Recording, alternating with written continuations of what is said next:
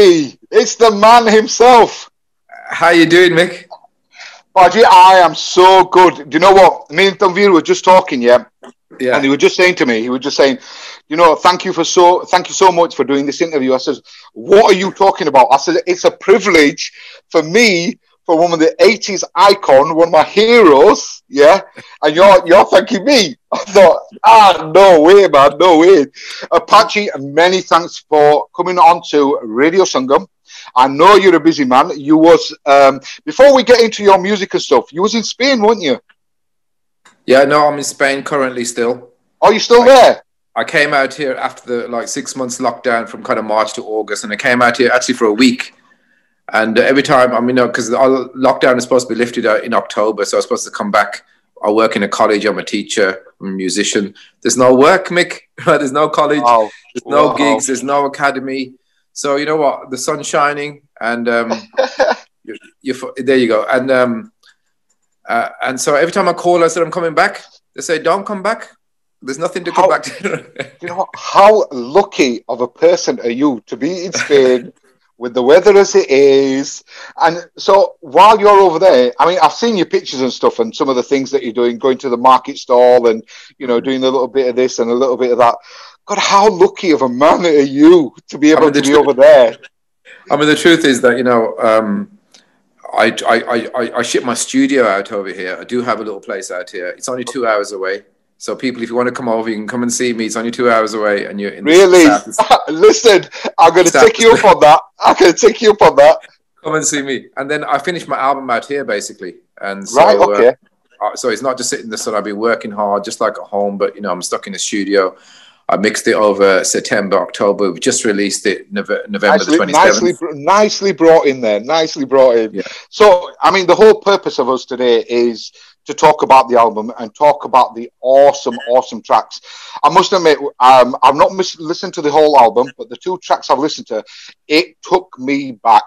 It really took me back to the 80s and all the music that you was doing back then. And we've discussed this before about, how popular the 2 genres of music became back then, and is still very much in people's kind of like faces, and how it just gels together.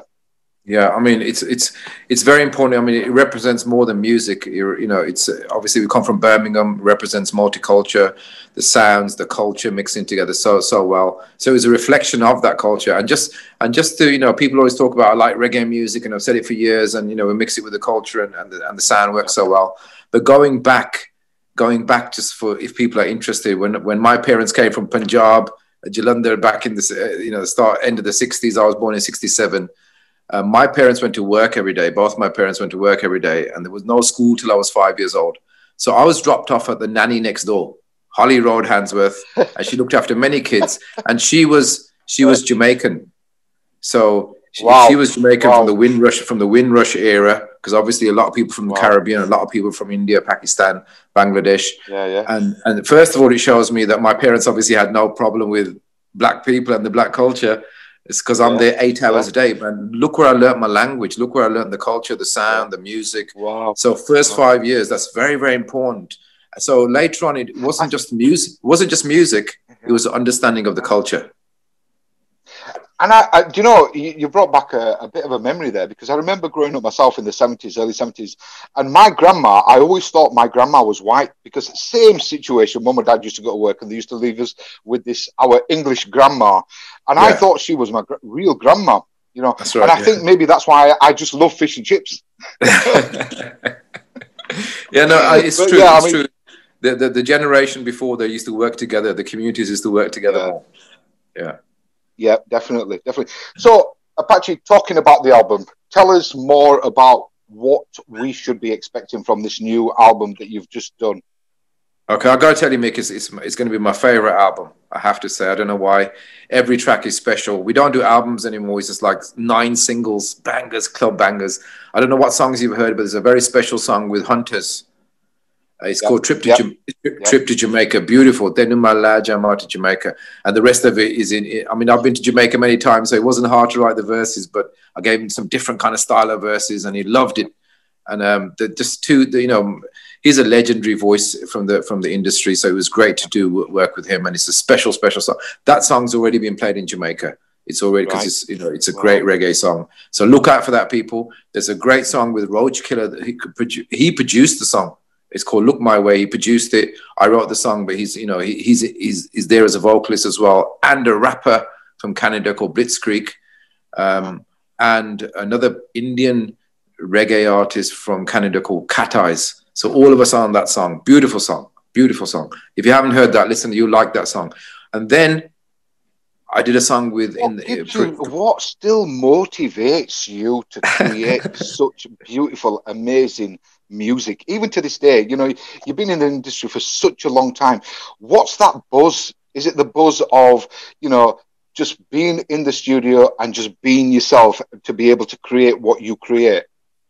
Yeah, I mean, I love music. You know, I share, it's not just a song. I share my life. Like I said, I share my childhood. I share my dreams. I share my emotions. It's a part of my life, right? That music. So I'm never going to leave it. That's the inspiration. Inspiration is life. If you see situations, you like them, you can celebrate them in music. Yeah. If you don't like them, if something affected you, you can speak about it to inspire other people. Maybe don't go down that road. There's a very special song on the album called Stronger, produced by a young artist, a young producer from London called J Productions. He's done 3 songs on the album. That song, I want to feel stronger each day. My faith, it leads the way to a place where I do pray and give thanks for life, I say. I mean, you know, I've always shared my emotion, try to help and heal myself. So that's the inspiration. And then, you know, we love music, you know, and music really gives me the platform to speak to you, speak about other things. So it's a platform that inspires me. Music is one thing.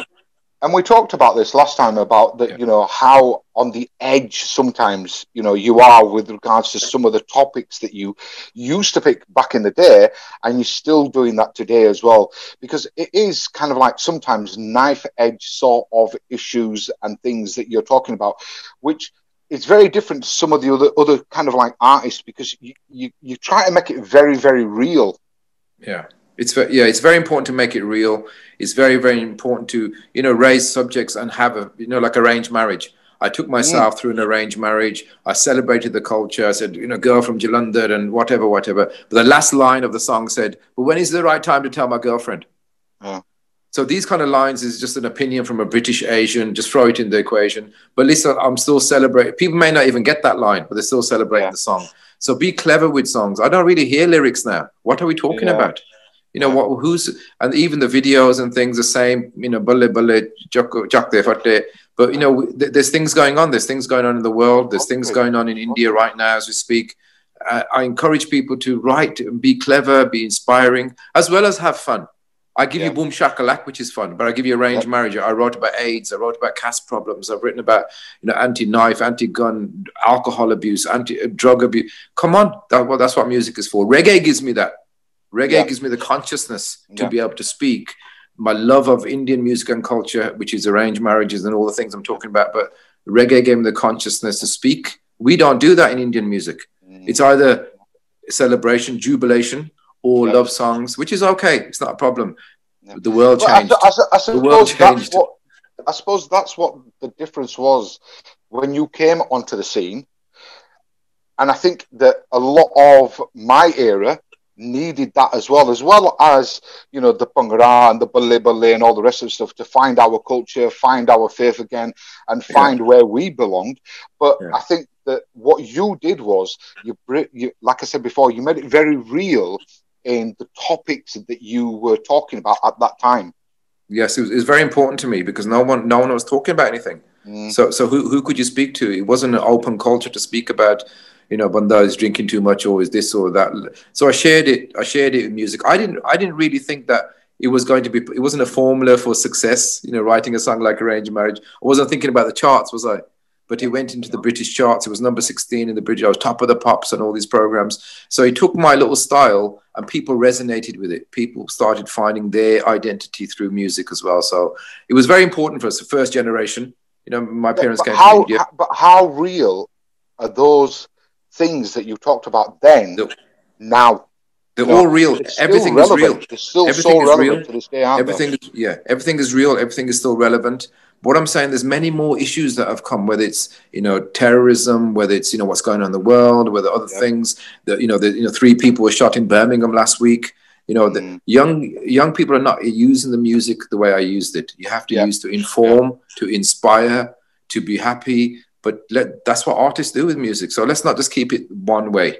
So let's talk, let's speak. So it's the word that you're trying to get across, isn't it? That you know, through music we can tackle so many different issues, you know, about life, about, you know, community cohesion, about faith, about this, about that, you know, and I think that's the beauty of your music, that it kind of like brings all that together, doesn't it? Yeah, that's the aim of my music. You know, sometimes you get happy, sometimes you're sad. You got to think about your culture. You got to think about the industry. I got to think about my reggae audiences and black markets around the world. Sometimes they don't want to hear bhangra, so sometimes you know, straight up reggae albums. Same with the Punjabi and the, you know, Asian market. Sometimes I want to hear straight up, but I balance it. I will give you something special. I will, as well as sharing that and giving you something different, contributing to those industries. So people should think about all these things. So with regards to the new album, how long did it take you from start to finish, from the idea, the concept, to the finished product? I think about 3 years. I've been working on the album. I'm always doing music, and in the lockdown, I just accelerated that process. I said, let's get it together, because there's no gigs, there's nothing happening. So 3 years. It would have taken longer, but there was nothing else to do. So it would have been next year, to tell you the truth. Yeah, so it was a good time, and I'm celebrating 30 years this year. We've been on the BBC One show. I don't know whether you saw the BBC One show with the Academy. That was on in the summer. They filmed before the lockdown. I've got the Lynx TV commercial running, which has been on every day in England as well. So look at that, a bit of blessing, but still the platform to be able to speak. So that's what it is for me, the platform to be able to help my academy, my young people, and to keep doing the good work that I'm doing. So it's more than music. So it represents a lot. And I follow you on Instagram, and I see some of the work that you're doing with the next generation of young people, and it's amazing what you're doing. And, you know, the creative arts, the industry, which have had a bashing lately because of all this that's going on, you know, it brings out so much in young people. Yeah, that creative industry, and it's such an important. And for me, it's a shame that it's not used more in schools, and it's not, you know, in the curriculum. Yeah, you're right. You're absolutely right. They should use music a lot more. In the lockdown and in the COVID, they haven't paid any importance to the musicians or the industry, and not just the Asian industry, the whole of the right across the board. What have they done? You know, what have they done? Me as a musician, for the first time, no income. And yes, Apache Indian, whatever, but you know what? I'm a teacher as well, so no work. So I'm officially unemployed. But for all the artists out there and all the people suffering, they've left us to it. But yet I know that music, for my academy, brings people together. So we're bringing people together. They're enjoying their lives or tackling problems together because of music has brought them together. We got on the One show because of music. I'm here today because of music, crossing cultures and genres because of music. And like, you're right, it should be in the curriculum. They've taken music out of the curriculum. We used to have music in the curriculum. It helps with autism. It helps with conditions. It helps with mental health. These are the kind of things I work with. So I teach now. I teach in the college, and one of the aspects of the course I teach is music, but music to the young kids. We don't need to get technical. So I'm teaching a course called Ignite My Career. So in 10 weeks, I will change your life. So let's do some music. Let's do some. Sport brings people together. There's not enough emphasis on sport. So it brings communities together from different, you know, you may not even speak the same language, but you're in the room together. So we've started cohesion. We've started there and then. Because sometimes all it needs is a start of a beat. That's right. That beat can be escalated into so many different beats from Africa, from South America, from all sorts of different continents. You bring those beats together, all of a sudden, someone can say, I own that bit, I own that bit. But what they're really doing is they're coming together. They're coming together. That's right. It's all about coming together. The music is second. Music is what does it, brings us together, and together we make a difference. We make a difference in each other's lives. We make a difference in the community. We make a difference in the country. And we speak. It's important to speak. Our culture doesn't speak enough neither. But, you know, when somebody walks through my academy door, what am I assessing? Are they a star or a footballer or a singer? I'm assessing mental health. Have they eaten? Have they slept? Do they need just a place to sit? Do they want to be quiet? Do they want to sing and just forget the world for a minute? It's just a place like home. a religion, like a temple of all different cultures, temple of music. It sounds like you've created a safe space for young people. You know, in a college. Yeah, and sometimes that's the most important thing that young people, especially now, is what they want, is that safe space from what's going on in that big wide world out there outside those doors. That's right. They need a safe space.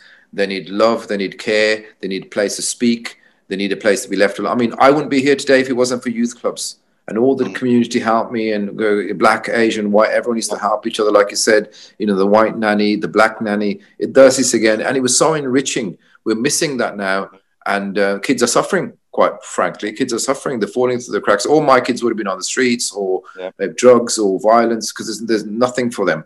I've turned their lives around in that few years where it's hard. As an ex-15-year youth worker working on the streets, I can relate to everything that you said there with regards to what's going on with young people and the importance of having that safe space and just being themselves, being able to be themselves. And while they learn from us and we inspire them, they inspire us. So we have to learn. You know, the world's changed. Languages have changed. Attitudes have changed. So we have to learn from them, meet them halfway. Stop saying the youth did this and they can't do that. Give them a chance. Give them real opportunities, but meet them halfway. Even parents, meet your children halfway. Parents don't even know the kids are maybe doing drugs or maybe involved in something under their nose. So you come halfway, because now we're talking about life and death. We're not talking about hold your ears and say sorry. And through this new album, are you then also touching on some of that stuff again in this new album? Yes, I am. So you have the fun tracks, but I'm talking about, there's a song called How Long Have I Been Telling You to Feel Strong and big up your culture, and how long have I been telling? And it goes into that old kind of ragamuffin Apache Indian again. There's a song called Stronger, want to feel stronger each day. So there's inspiring songs as well as the fun songs. It's all there. That's why I like albums, because one song doesn't sum up your emotion. Everything is there like a journey. So 9 great songs, and hope they heal. When you were talking about, you were in the industry about 30 years. I was at my mum's the other day, and she was saying about, if you don't get rid of your cassettes and you don't get rid of your CDs, I'm going to throw them all away. And have a guess, and it's honest to God, it must be the universe here. Have a guess what I came across. I don't know whether you can see this. Wow. How a promo that was sent to me when I used to be on another radio station. It says exclusive 3-track sampler from the forthcoming album Real People. You got Rag Ragga, Independent Girl featuring Malkeet Singh, and India. And I found that. Can you believe I found that? Wow, that's incredible. How bizarre is that?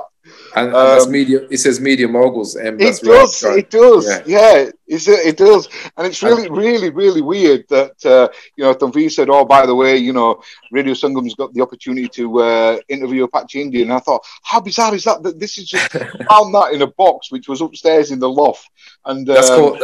Don't throw that away. That's called synchronicity. We in sync together. Definitely universal. Seriously, do you know what? Somehow or another, I want to get this back to you. Okay, great. I'll find a way because I'm sure that this can be part of your history and stuff. And I thought, you know what? I need to give this as a gift back to you. Thank you very much. But don't throw away the CDs and cassettes and vinyl. Very good. No, definitely not. I think I've got an album somewhere or another. I just need to find them. Hopefully, Mum hasn't what do you call it, thrown them away. But let's talk a bit more about the album and stuff. So, when does it officially get released? When can people get out there? When can they start, buying Apache Indian, your new album? When is everything happening? No, it's been released. Right. It was released on the 27th, just a few days ago. Okay. And it's available all over the world. So iTunes, Spotify, go wherever you have to go. 9 songs. And I'm telling you, we've got Hunters, we've got Roach Killer, we've got Blitz. We've got a very special track from India, a song called Freedom. It's produced by a guy called Dinero Ash, some Hindi rap. Beautiful Hindi vocals from a girl called Shilpa Sharok, and English vocals from Indian artist from Gurgaon, Delhi called Chezin. So wicked song. I mean, absolute banger, hip hop kind of reggae. So you've got a bit of that on there. And as I said, the young producer from London, support him too. There's a young guy from the Academy on the album. There's a song called Together as One.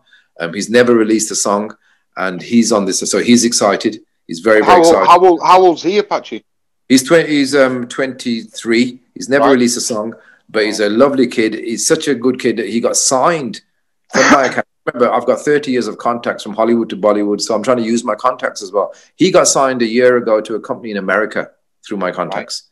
He's been going there for 6 months at a time. His life changed. And now he's on the album because he can sing. He just needs a break, right? So I'll put him on a reggae song. John Rogers is his name. He's from the Academy. He was featured on the One Show. Between the One Show and all the things that he's done and then being on the album that's released worldwide, his life changed. So, wow. And he's been signed to a company in America from the Academy. So look at that. Real work, Mick.